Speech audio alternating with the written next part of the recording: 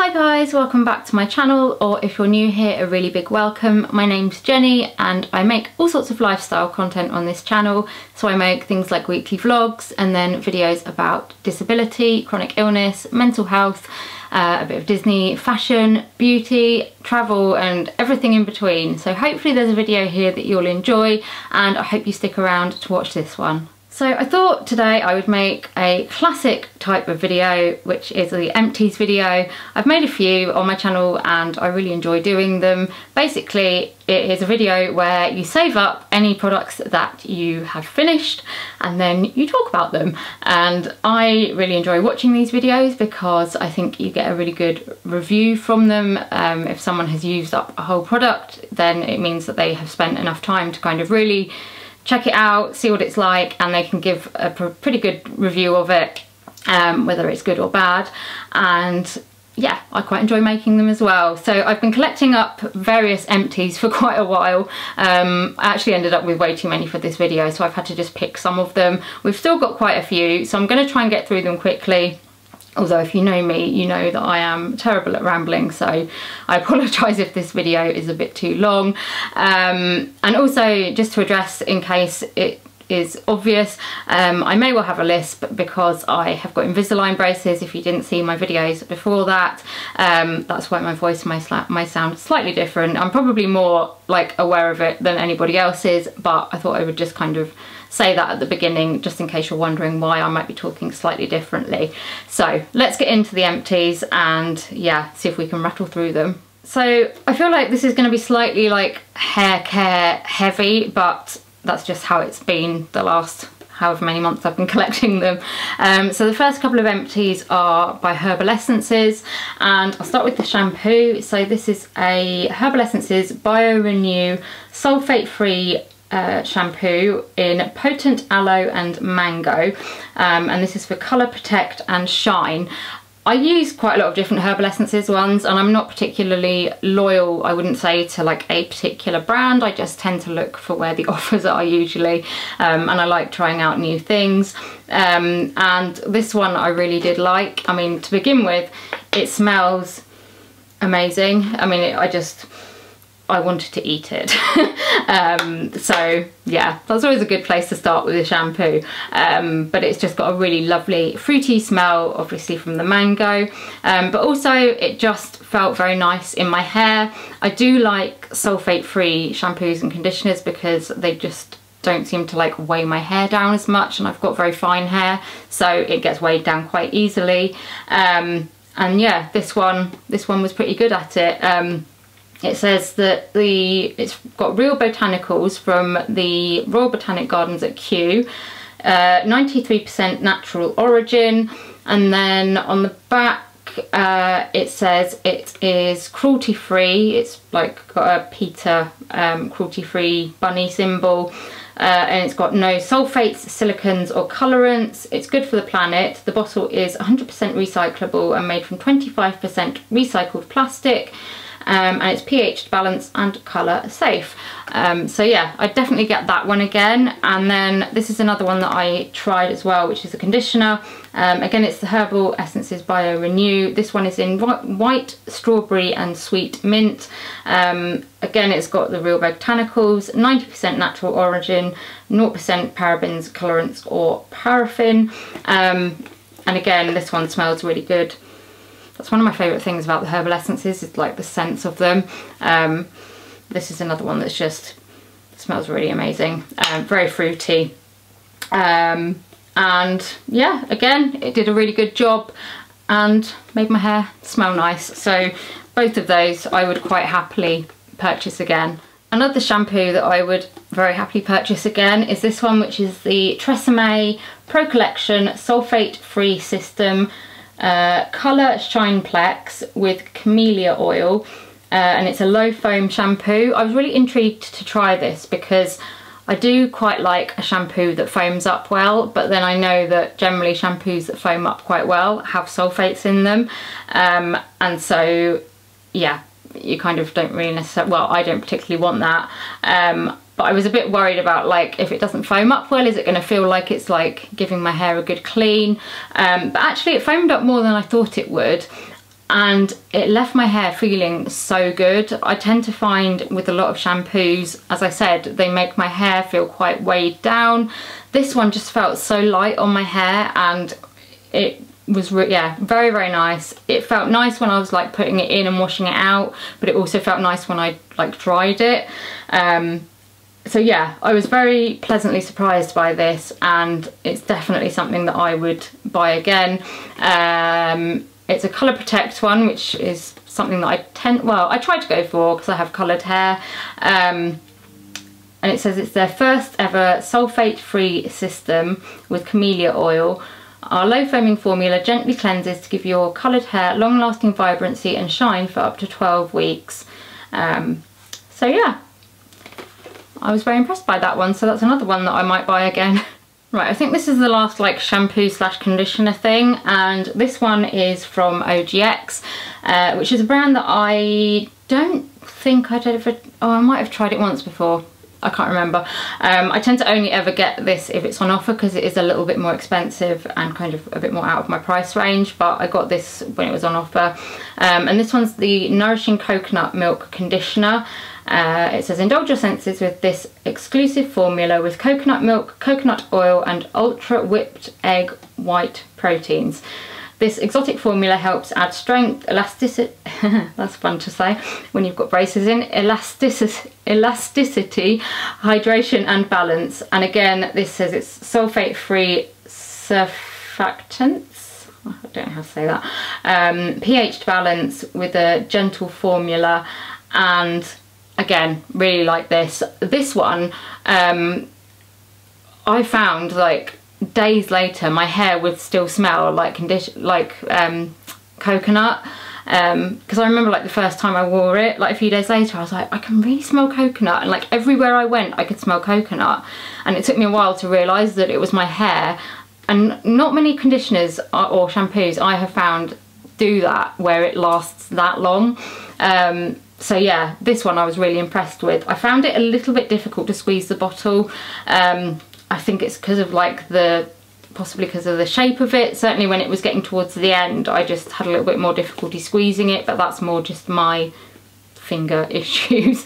And it lasted longer than I thought, because it doesn't, for me, it doesn't look that big, but it actually lasted quite a long time. So yeah, I think definitely like, oh, it smells amazing. Definitely if this was on offer again, I would get it again, and I'd be really interested to try some of their other like scents and formulas and stuff like that. But no, I was really, really impressed by it, and again, another one that I really liked. So once I've washed my hair, before I dry it, I like to put a little bit of serum through it, and up until I finished it, the one that I've been using recently is the Pantene Pro V Dry Oil with Vitamin E Repair and Protect. It says it nourishes and protects damaged hair. I went for this one because I find that my hair falls out quite a lot. It tends to break quite easily, and so I thought this might be quite good for it. And usually I just put like a couple of pumps on my hands, rub them together a little bit, and then just like work it through the ends. And I really liked it. I stopped using it when I had my leg surgery, and for like a while afterwards when I was just trying to recover and do the bare minimum. And I felt like I noticed the fact that I wasn't using it. My hair just didn't feel as nice sort of once it had been blow dried. It seemed to break a lot more easily, and yeah, just I went back to using it and was quite happy with the results again. So yeah, I finished that one up. I'm trying something different now, but again, I would probably go back to this one again as well. I feel like all of these reviews so far are positive, but that's just how it has been.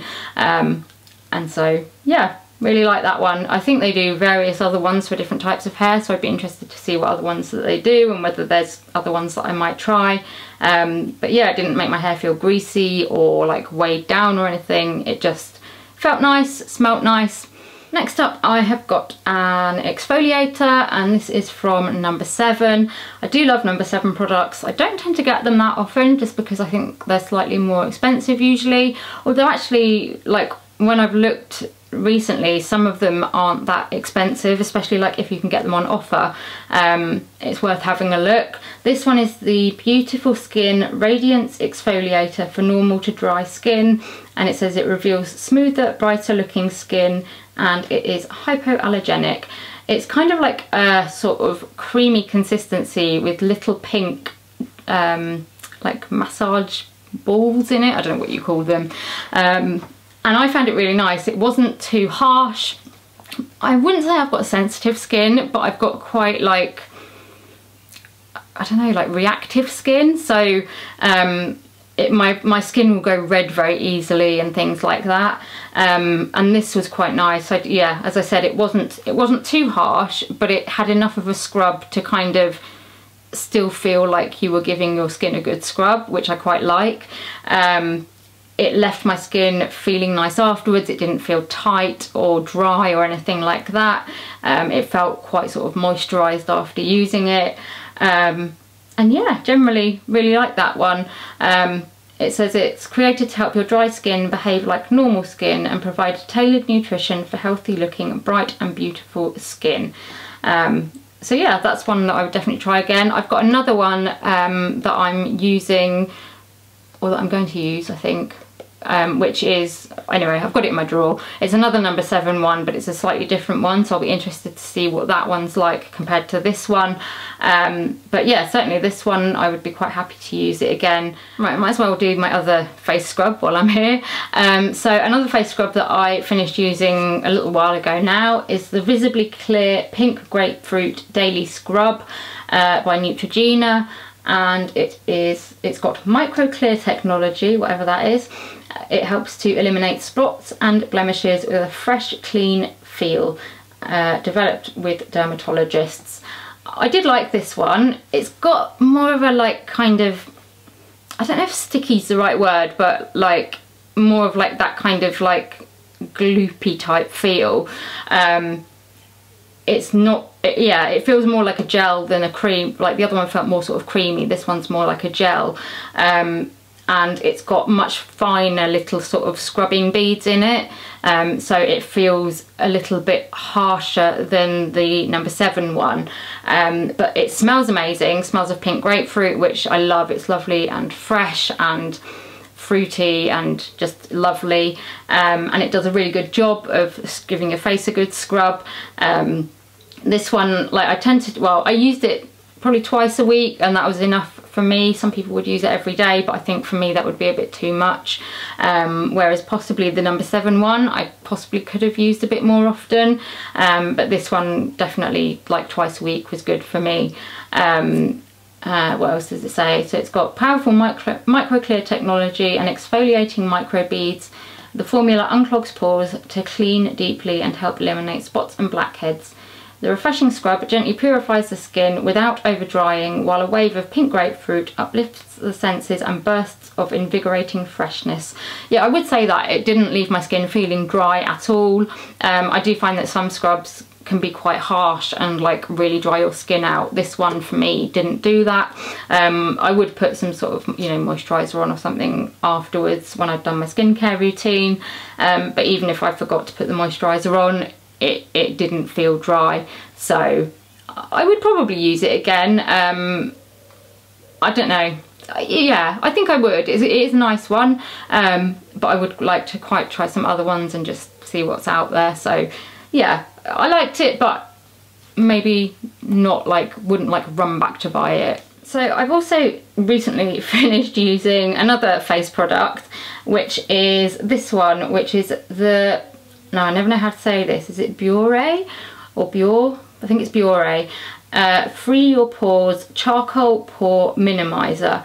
Gently exfoliates and deep cleanses to instantly reduce the appearance of pores. I think this really appealed to me like when I saw it, because I have quite big pores, like especially like on my nose and around here, and I'm always interested to see if like a product can help that. So I thought I'd give this a try. It is black, so you end up with like this like black I know when I used it like the first time, my mum came in and I was like covered in this black mask, and she was a bit like, oh wow, what's that? But it does wash off really easily actually, because I was a little bit nervous putting it on, but it comes off quite easily. Did it minimise my pores?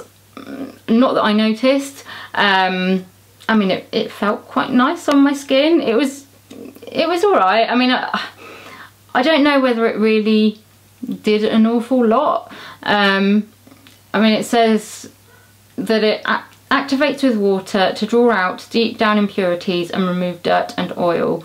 Our unique formula with natural microcrystals smooths skin and leaves pores visibly smaller. Yeah, I didn't notice my pores looking any smaller. My face felt quite clean and sort of fresh, but that was kind of it. I also found it really difficult to get the product out of here. So I meant to like just press this bit here and it comes out, but I don't know what I was doing wrong, but I would press it and it just would not come out, and I'd have to kind of shake it around to try and get it out. There's still a little bit left in there that I just, for love nor money, cannot get out of there. So that's probably not something that I would buy again, because one, I couldn't get the product out, and two, it didn't seem to make a huge amount of difference to my pores. Next up is a body wash, and it's from Soap & Glory, which is one of my favourite brands. They always do some great stuff. This is the Orangeasm?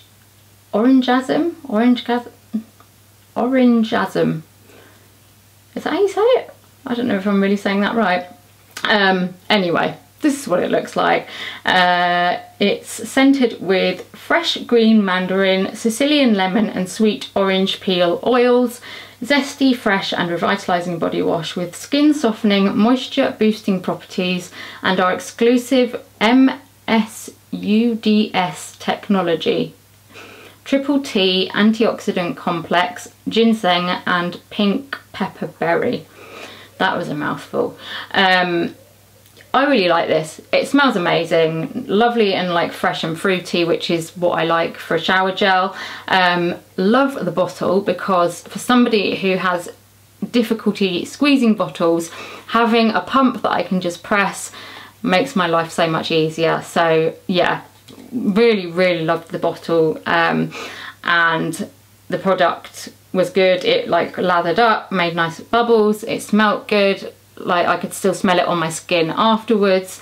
Yeah, not a lot more I can say about that other than really liked it, and I think I will be looking at some more of the Soap & Glory bath and body bits, because it just reminded me how much I loved them. Another shower gel that I really loved, that I am gutted that they don't do anymore, is the Cactus Blossom Shower Gel from the Body Shop.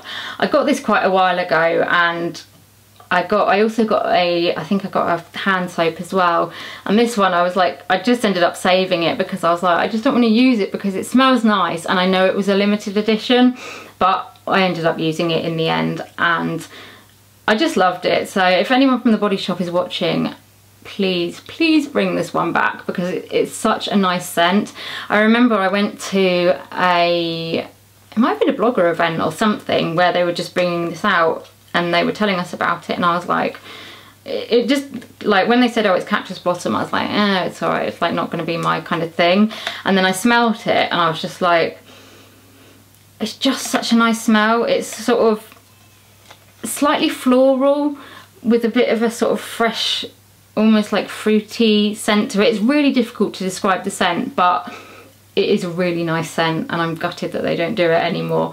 I really like, well, I like the Body Shop anyway, but I like their shower gels. They go a long way. They bubble up amazingly.